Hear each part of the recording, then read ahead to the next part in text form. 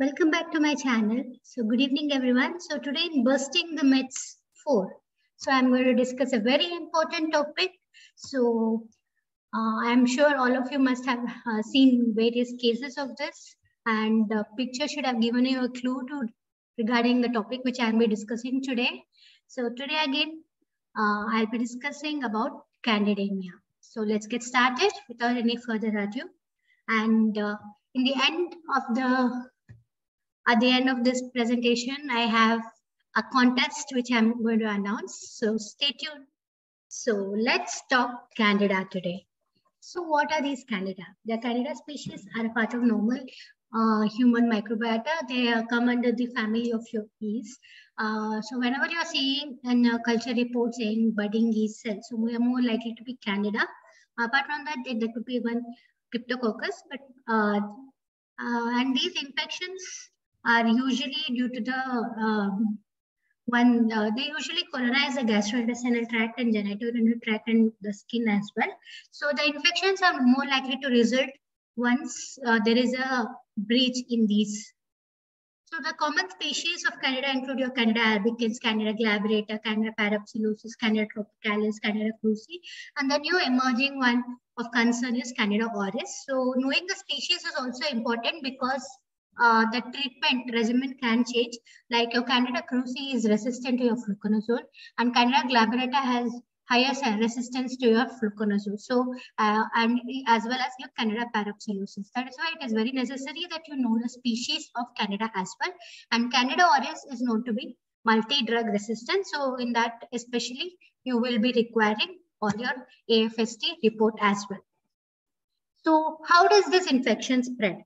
So, as I mentioned, the Candida usually colonizes your gut. So, whenever there's a breach, like perforation or peritonitis, so there could be the Candida can emerge out of the usual colonizing space, and then other to the blood vessel where it can undergo colonization first, and this there will be further multiplication and hyper spread and invasion happens, and then it reaches into your blood. And this can also happen very commonly due to the insertion of CVC, the central venous catheter. So the Candida which were colonizing over your skin now can gain an easy entry into the bloodstream, causing the condition known as Candidemia.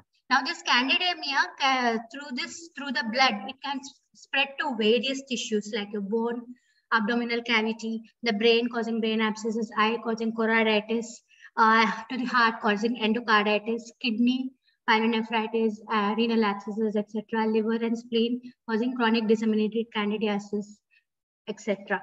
So that is why it is very important that you understand this. Taking the guidelines for clinical practice guidelines for management of candidiasis given by the IDSA in 2016, and the ECMED guidelines for management of candidiasis 2012 by non-neutropenic adults. So first, the most common scenario which is faced is Candida grown in respiratory specimen. Should you treat this?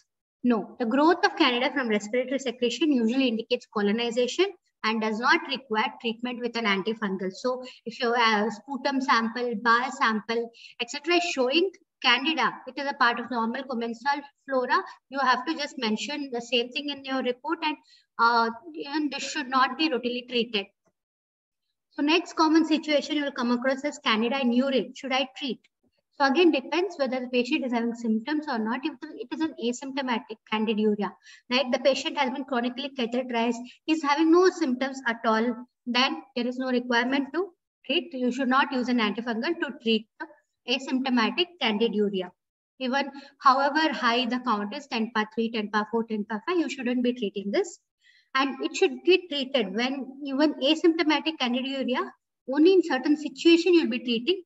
When is if the patient is neutropenic and very low birth weight infants less than 1.5 kgs, and the patients who will undergo urologic manipulation. So these are the only patients you will be treating asymptomatic candiduria. Otherwise, routinely you shouldn't be treating asymptomatic candiduria. And whenever possible, you should eliminate the predisposing factors like indwelling bladder catheters. And the next situation is the patient is symptomatic. So should I treat in that situation? So symptomatic Candida cystitis. In that situation, you will be treating it with fluconazole if it is a fluconazole susceptible organism, that is oral fluconazole at a dose of 200 mg for 2 weeks. And if it is fluconazole resistant, or it could be Candida krusei, where you fluconazole it is intrinsically resistant. So that time you can use amphotericin B, the dose of 0.3 to 0.6 mg. And you can depend 1 to 7 days is the duration. And whenever recommended, you should be trying to remove the indwelling bladder catheter if it is feasible. So next, very important and cause of high mortality up to 70% is the cases of Candidemia. So any Candida which is growing in the blood culture, even if it is a single bottle, should not be considered as a contaminant, and hence you should always look for the source or whether or any other metastatic foci. That is why it is recommended that you do echocardiogram in any patient who is having Candidemia. And once it is isolated, you will have to repeat the culture every alternate day at least until the clearance is documented, and all the intravascular catheters should be removed whenever possible.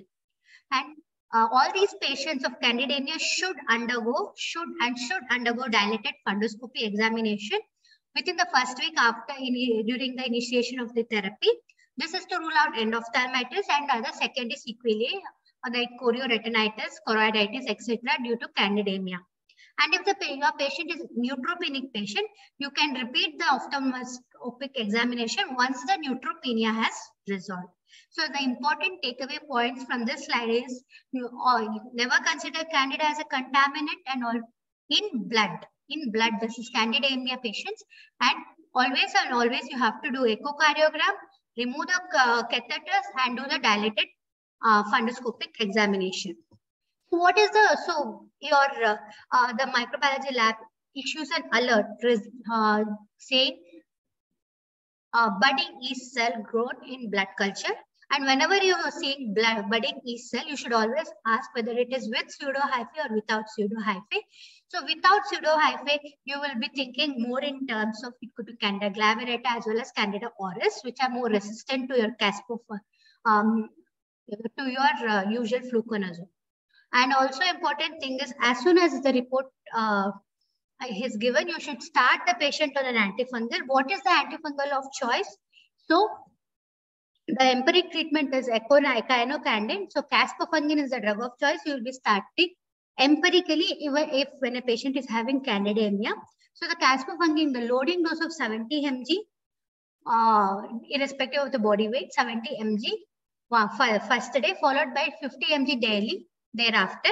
And how long are you going to treat this patient? So if the patient is not having, so you do once the Candidemia is detected, you will start the patient on caspofungin empirically. Then based on that, you will be doing the dilated fundoscopy as well as endoscopy, echocardiogram to look for the other metastatic foci. If there are no metastatic foci and no other complications, and you should be sending alternative blood culture. So 14 days following the negative blood culture is what you're going to give. The overall duration is going to be based on when you get your negative or a sterile blood culture.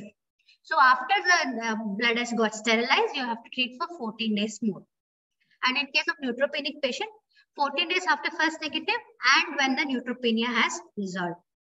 So also one important part is the de-escalation. So you have started empirically on caspofungin, that is an echinocandin. So once you get the Candida species identification and your AFST, you are going to de-escalate the patient to fluconazole once the patient is clinically stable or the repeat culture is negative. So the fluconazole dose you're going to use is 800 mg first day, followed by 400 mg IV BD. Candida species on blood culture. Then you're going to speciate and you're going to find the species. So depending upon the type of species. So initial therapy is going to be same, that is echinocandin for all the patient. So once the patient is stabilized, you are going to step down. So the step down depends upon the species and the sensitivity. So if it is Candida albicans, you can, if it is a sensitive strain, you can continue. You can step down to fluconazole instead of continuing the caspofungin. If in cases of Candida glabrata, so you will be stepping down to either voriconazole or a high dose fluconazole. That is, here you will be giving at the dose of 800 mg. In cases of Candida krusei, which is resistant to your fluconazole, you can step down to voriconazole. In case of Candida auris, again depending upon the susceptibility pattern, you can use the oral step down. So next, Candida infective endocarditis. So in cases of infective endocarditis, the drug of choice is your liposomal amphotericin B with or without flucytosine. So it is for 6 to 8 weeks and followed by you can give fluconazole. And in cases of native valve endocarditis, surgery is recommended within a week. In cases of prosthetic valve Candida endocarditis, so immediately you will have to do the surgery. If it is not removed, you have to give lifelong fluconazole prophylaxis. And whenever there is a device like pacemaker or intracardiac device or ventilator associated devices, all of this should be removed. So the dictum in cases of Candidemia is just like your MRSA, you will have to remove the source of infection. So the source control is very, very necessary. That is why wherever possible, the surgery should be done to, in case of native valve, remove the prosthetic valve and then remove any pacemaker or ICD or VAD. Removal is a must. And the drug of choice, so initially you have started caspofungin and you have done the 2D echo. Now you're finding infective endocarditis, either vegetation or something. So then based on that, you have to change the therapy to liposomal amphotericin with or without flucytosine. Now let's talk about the drug. So the caspofungin is nothing but an echinocandin, and it has no action against Cryptococcus and Tryposporon, and it achieves less concentration in CSF and urine.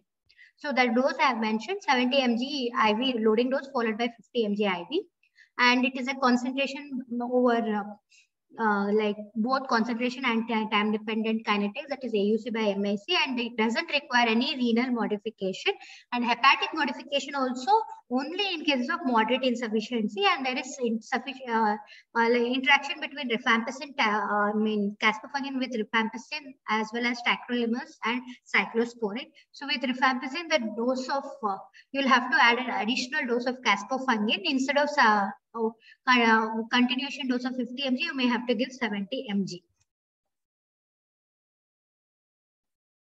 So because it has less concentration in CSF and urine, you are not going to better not to be used in cases of meningitis, endocarditis, as well as endophthalmitis. So this is a very good flow chart. So how are you going to approach? So whenever the patient is having high risk for invasive candidiasis, so what are the high risk indications or risk factors associated with invasive candidiasis? So most of you will know the patients who are on multiple antibiotics for long duration, then your CVC, presence of CVC, patients on with abdominal surgery, with total parenteral nutrition, and so on. So next you're going to, based on that, you're going to predict the Candida score. So what is Candida score? So Candida score, I'll be discussing in the next slide. So based on if the Candida score is more than 3, you have to do the any of the biomarkers like beta-D-glucan or PCR, etc. Once the Candida score is more than 3 and there is a positive biomarker, better to initiate the antifungal treatment along with the adequate source control like surgical debridement, CVC extraction, and you'll obviously have to send for blood culture, your CRP, PCT, etc.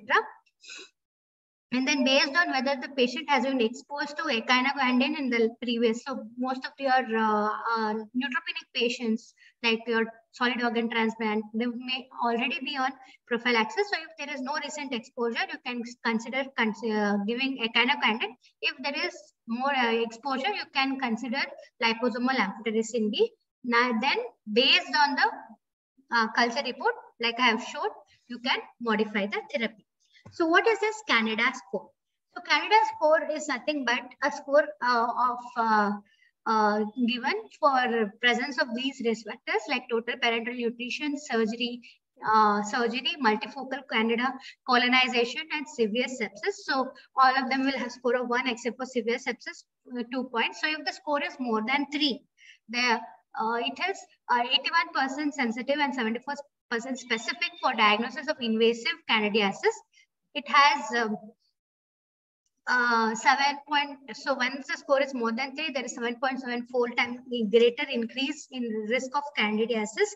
And this is a very easy bedside scoring system which can use, which has a very high negative predictive value of up to 80 to 97% and positive predictive value of 50 to 60 to 70%.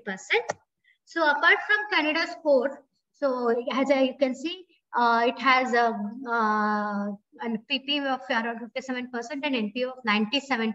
So that is a preferred scoring system which we use. Apart from that, we have other scoring systems as well. So one is the Candida colonization index and corrected Candida colonization index, where you're going to basically that is nothing but the number of cultures growing Candida divided by number of cultures sent. That is a Candida colonization index. So that has a poor positive predictive value and with a okayish negative predictive value. Then there is one more scoring system, Ostrowski-Ziegner scoring system. So patients who are already on broad spectrum antibiotics for more than 3 to 5 days with a CVC in place for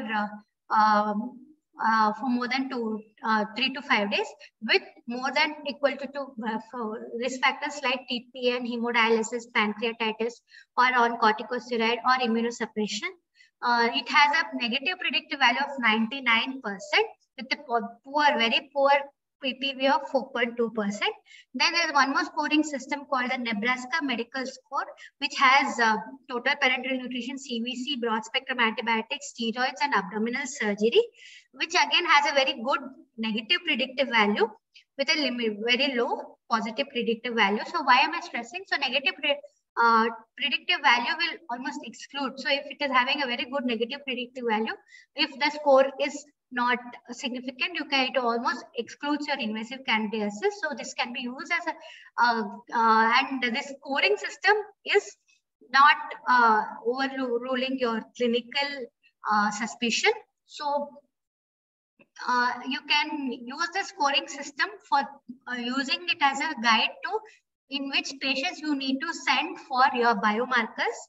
Cultures are compulsory. So biomarkers, because cultures take little extra time, and biomarkers you can get it early report. So you can use this scoring system to selectively select the patient whom you need to do the biomarkers so that you will have no difficulty in interpretation. So what are these biomarkers I'm speaking about? So when it comes to invasive candidiasis, I'm talking about the beta-D-glucan, which is the most widely used biomarker for detection or identification of invasive candidiasis. So it is nothing but so 1,3-beta-D-glucan is nothing but a polysaccharide which is predominant and specific constituent of the cell wall, but it is present in most of the fungi. So this is an advantage as well as a disadvantage because it is not specific only for your Candida.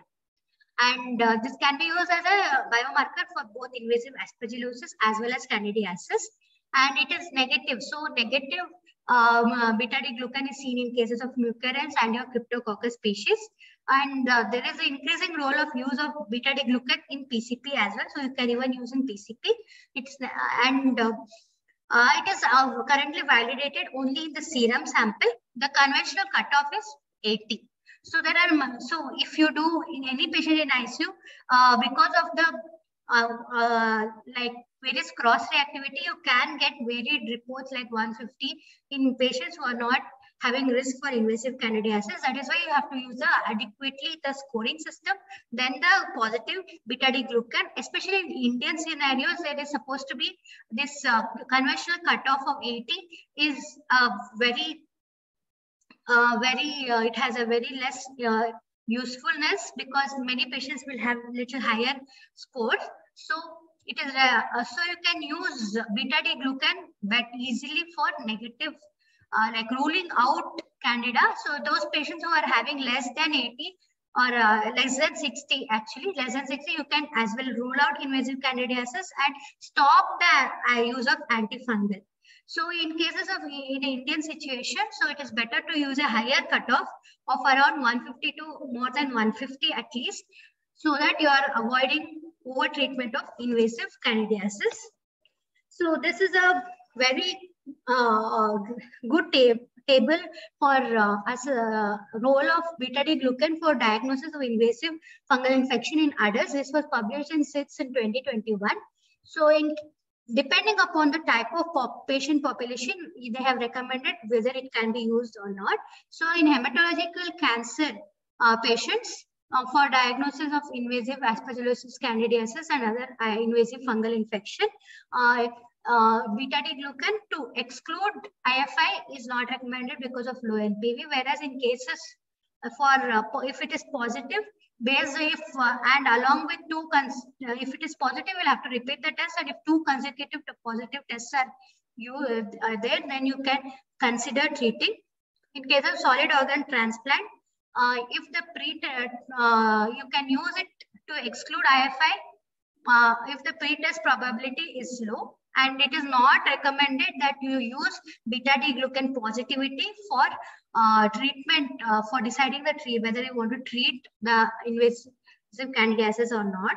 In cases of other types of immunosuppression, it is not recommended to use beta-D-glucan to guide for treating the cases as IFI, but you can still use to exclude the IFI. In cases of in ICU situation, critical patients. So in case for invasive candidiasis, if the pretest probability is low, you can still use that to that is pretest probability is nothing but what you are getting it by the scoring system. If it is low, you can use this to exclude. If the testing is restricted to high risk patients, you can use it as a guide to start the treatment if two consecutive samples are positive for serum beta-D-glucan. Next, for invasive aspergillosis, as I mentioned in my previous webinar, it is not recommended to use beta-D-glucan as a marker. You will have to go with galactomannan. So how are you going to use? So any critical patient, you do the various Candida colonization studies, or you can send various cultures for, or you can look at the Candida score. So if the Candida score is less than 3, do not initiate an antifungal therapy. If it is more than 3, you can start the antifungal therapy and simultaneously send the 1,3 beta-D-glucan. And if it is negative, you should be stopping. If it is positive, you can use the antifungal. Next, so this is a very important diagram. So again, as we all know, there is prophylaxis, preemptive. So what is prophylaxis?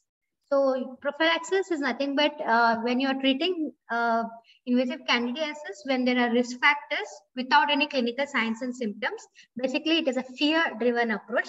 Next, the preemptive, next is the empirical treatment. So when there are risk factors present, but there is no other risk factors, and fever is present, but there is no, and there are no other causes of fever which is there, and you don't have any serological marker or culture which is there. So this is a fever-driven approach. Next is a preemptive approach, where there is the patient is not symptomatic, but there is a diagnostic test which is positive, which could be a culture or biomarker. And this is an evidence-driven approach.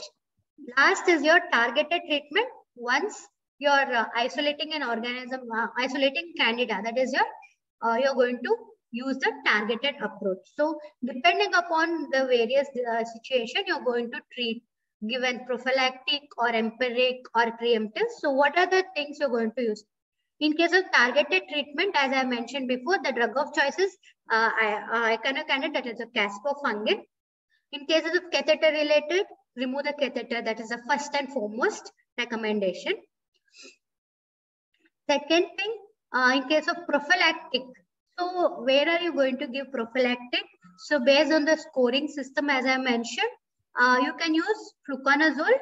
In cases of ICU where there are high risk, so fluconazole can be used as a prophylactic treatment. In cases of empirical, that is when the patient is this is a fever-driven approach, and that is patient is febrile or at risk of infection with no microbiological evidence. You can use the echinocandin or fluconazole. In case of a preemptive, when there is a positive microbiological evidence, that is your strong positive culture or positive beta-D-glucan, that is your, you can use echinocandin or fluconazole. So that brings to the end of the discussion on invasive candidiasis. So here I have few questions. So basically this is a contest which I wanted to announce. So these are the questions related to various webinars as well as the various burst of myths series which I have done. So I'll be linking the Google form below in the description. So you can use to answer these questions. And the criteria for being accepted for this contest is you should be a subscriber and all your answers should be correct, obviously. And you should follow my FB group and fill the answer within 24 hours. That is, it will be open till 13th Feb, 6:30 p.m. And once you have filled the Google form, leave the comment below under this video. I'll be announcing the winners in my next video. So that's it. Thank you.